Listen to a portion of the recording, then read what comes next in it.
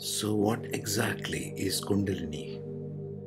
Before I get to this topic, let me just share a brief energy of Kundalini and as it is spoken of in the Vedas and all my learnings, etc. And I'll share with you some resources and everything that I came across, good ones, very reliable ones, later in the video.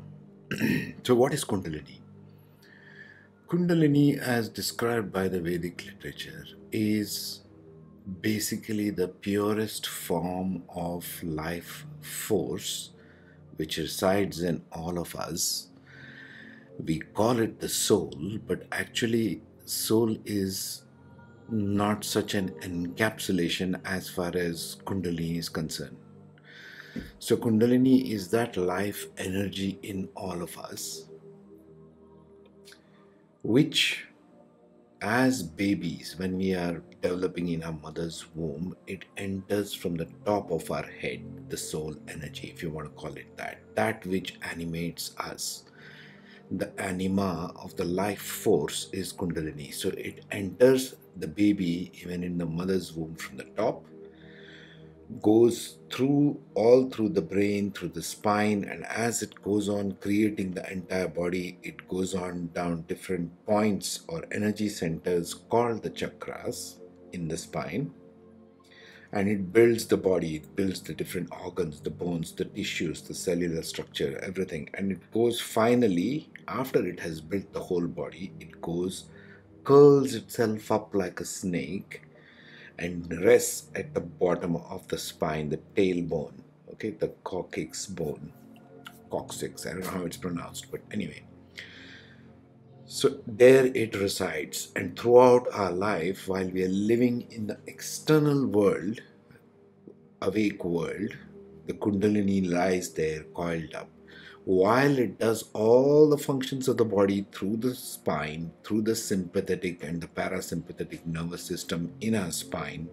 If you know a little bit of biology, the spine consists of sympathetic and parasympathetic nervous systems, and also the central nervous system, which the spinal cord ties into the brain. The cortex, the frontal cortex, the neocortex, the limbic system, the medulla oblongata, the backside of the brain, all of these functional parts that we know as modern science now. So the Kundalini energy or the life force within us even acts through these nervous systems. Why were these nervous systems called as central? Because that's where our chi or our prana or the life energy flows. Now, even the ancient Chinese system of medicine and acupuncture and so on, they used to have the chi energy, right? And they used to call these the meridians of the body. Now, the meridians are a little different from the way the Kundalini is explained, so don't confuse the two. Meridians is not the Kundalini, although Kundalini acts via the meridians also. There is truth in everything. So the spinal cord and how the nervous currents flow through the body, because nerves, the spine and the brain regulate everything, the hormonal functions, the enzymes, the flow of the three Vata, Pitta and Kapha doshas in the body, which I had discussed in the Healers Astrology playlist if you want to look it up. What is the Vata, Pitta and Kapha? What does Ayurveda deal with and why? Now, the Kundalini is beyond that. It's like the master regulator. It's the life force energy within you. Okay? That's what essentially Kundalini is. It's the life energy in its purest form, in its most raw form, you can say. It does not have any impressions from the past lives. For each one of us, the life energy called Kundalini is the same. That's where we are all the same. That's where all life is the same. All sentient beings carry this energy of Kundalini in various forms, in various depictions. Now, the human being, where the human being becomes special insofar as Kundalini is concerned, is where the person tunes their past life experiences on earth. Remember, your past life experiences or your karma on earth is very, very tiny portion of this whole game. Very tiny. Remember that.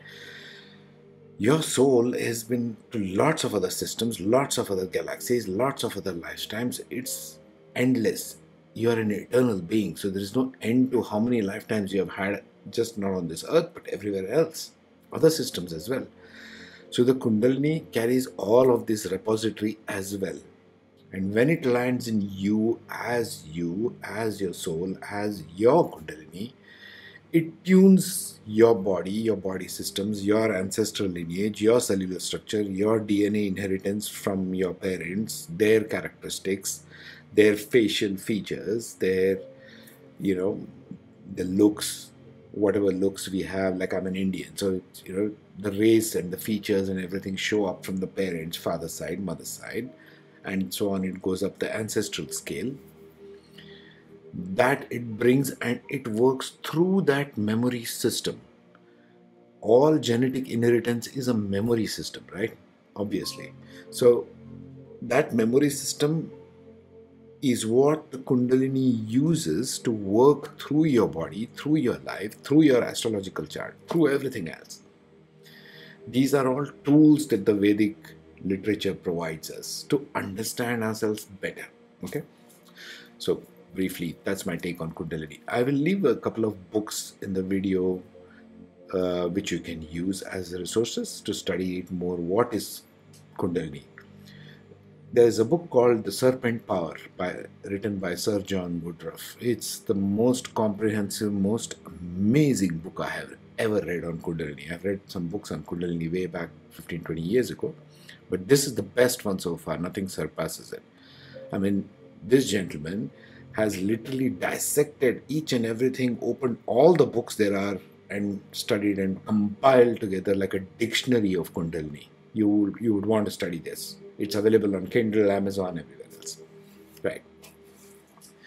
Now we get to this part called the Kundalini of the planet. This is different Kundalini than the Kundalini of the individual humans and all sentient life on Earth. This is very different. Don't confuse the two. The Kundalini of the planet does not work like the human being, the way it works in human beings. You might say Kundalini works in different sentient beings, in different form, in different format, in different ways, which is very specific to each and every species. Obviously, a human being can't start flapping around like a pigeon, right? Obviously, it has to work through the DNA, through the cellular structure, through the karma of each and every sentient being. And it has to work through the memory of that. A plant only builds itself. A bird only reproduces itself. A human being reproduces itself, so on and so forth, right? So Kundalini energy is raw life force. It is not specific to a genetic structure. It is just all life. Or in Vedic terms, it is also called the mother goddess, the Shakti, that which is the mother of this entire creation, that which has built this entire creation through her own womb. You can call it the divine mother of the creations itself. In Sanskrit, they have a word called Anant Koti Brahmanda, means endless crores or millions and trillions and billions upon universes which are built through this divine mother energy of Kundalini. So don't consider it individual. That which is your Kundalini and my Kundalini and all the 7 billion, including the plants, the birds, the animals, everything is the same. It's the universal creative energy is Kundalini. Now, Kundalini, when it comes to the planet, is what I'm talking about here as the life force, as what we call Mother Nature, as what we call Earth, that which lives and breathes, that which has its own life force.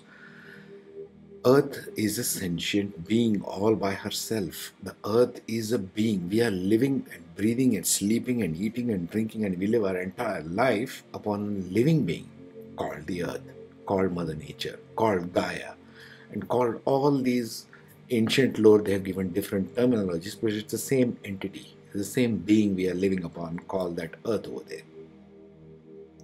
Now, this life force of this earth called Kundalini works differently. This Kundalini, will use the female tense because it's the mother energy. It's the divine feminine energy, okay? So, It only makes sense that I use the female pronoun there. So this mother energy, she builds the earth systems. She changes the weather patterns. She takes out certain life forms, brings in certain life forms from time to time, from millions of years or however long this has been going on, right? Some species come and go. New species come and go of plants and animals. It has been happening throughout evolution. DNA and mutation is constant on this planet for millennia, for hundreds and thousands, maybe even millions of years, right? That's what's been going on, and that's the energy we are talking about.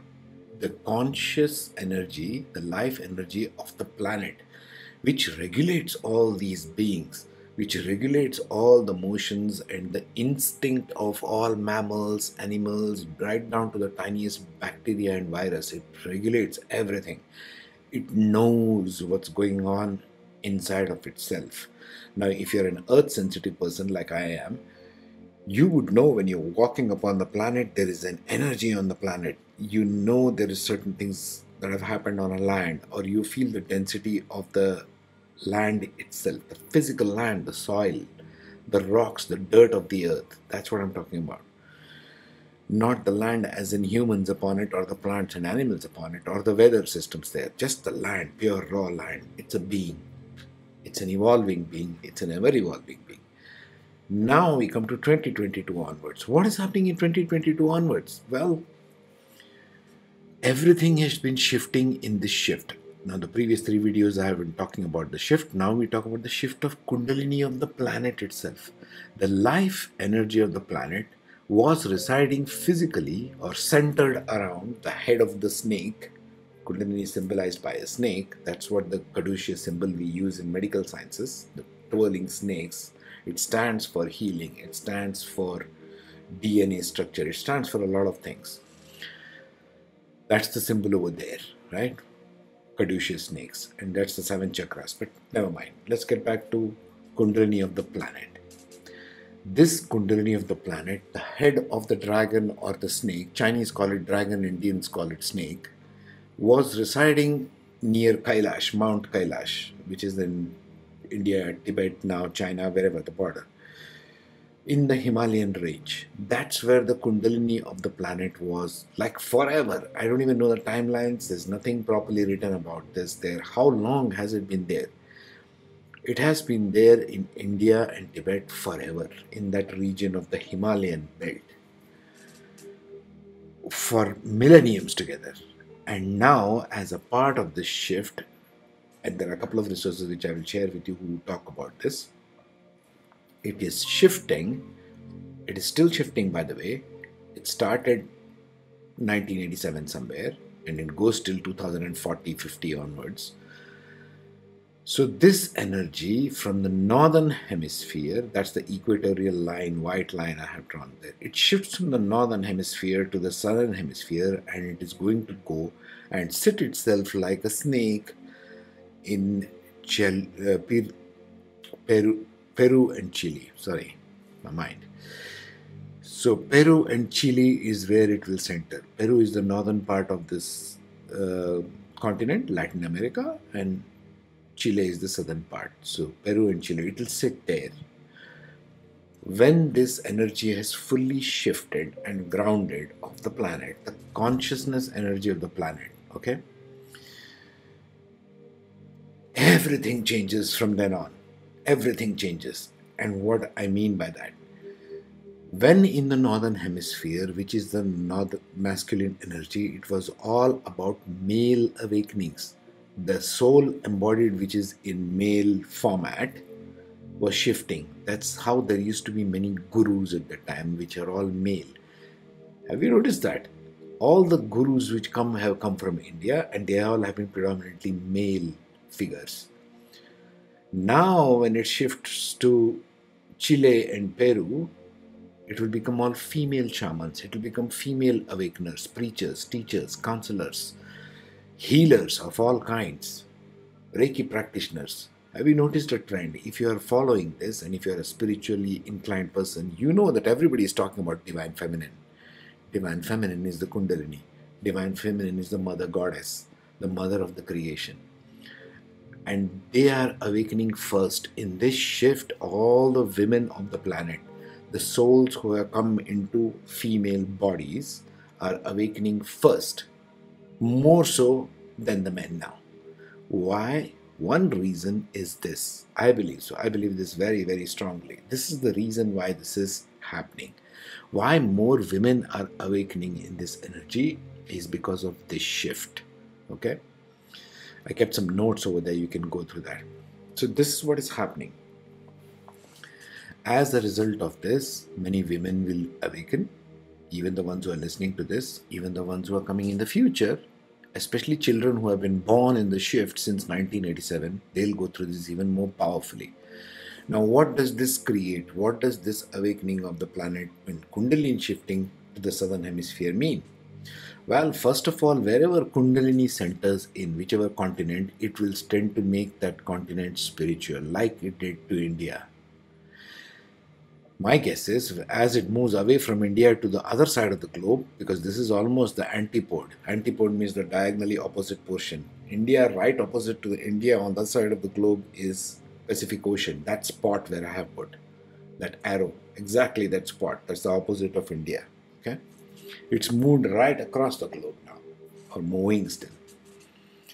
When this happens, what's going to end up happening is this continent will shift. Latin America will shift. Latin America will become the spiritual center of awakening in the world, just like India was all these millenniums. The role has shifted, folks. It's no longer India. It will go to other part of the world. After this shift, it's finished. Second, it will bring about more of feminine energy to the entire planet. What is the feminine energy I'm talking about here? It's not in terms of goddess kind of energy, although there is definitely the part of that. But it is the mother energy part of it. It is the one who takes care of it. Compassion is going to rule everything. People who are not compassionate, the planet will reject them. Let it be leaders, let it be anybody. Anything, political systems, governance, it will affect all areas of human life. And everything on the planet as well. It is the compassion energy of the mother. Okay? That's what this energy is about. That's what it will create in Latin America. And mind you, Latin America is sitting next to United States of America.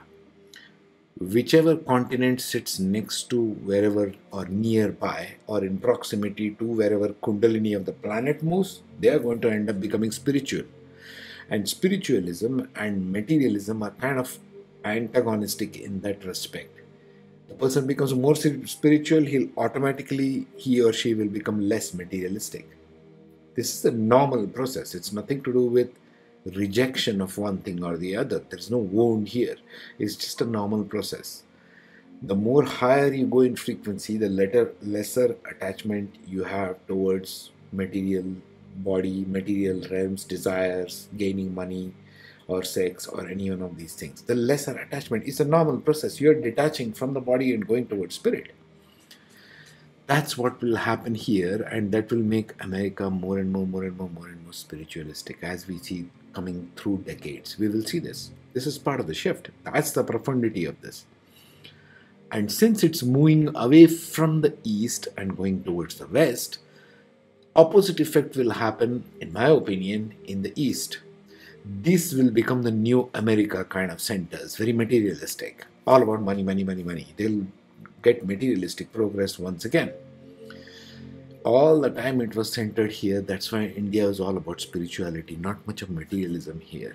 And now it is shifting into Latin America. So it will change these continents, North America and South America. It will change all these spots. This will become the spiritual centers of learning and driven by women. Driven by those who are wise in female bodies, female shamans, female healers, female leaders of all kinds. We will see that coming. This is part of the shift. And that's what I think is happening in the Kundalini energy of the planet. Now, I'll share with you some resources. I will stick this as a link in the YouTube video. Check it out. Cryon channel talks about it when he channeled in Santiago. And when he channeled in some other place, it's recorded in the Sedona Journal. The book I recommend to note the shift of Kundalini across the planet is Drunvalo Melchizedek, The Serpent of Light. Very good book, but highly esoteric if you want to read it. Sir John Woodruff, like I said, The Serpent Power.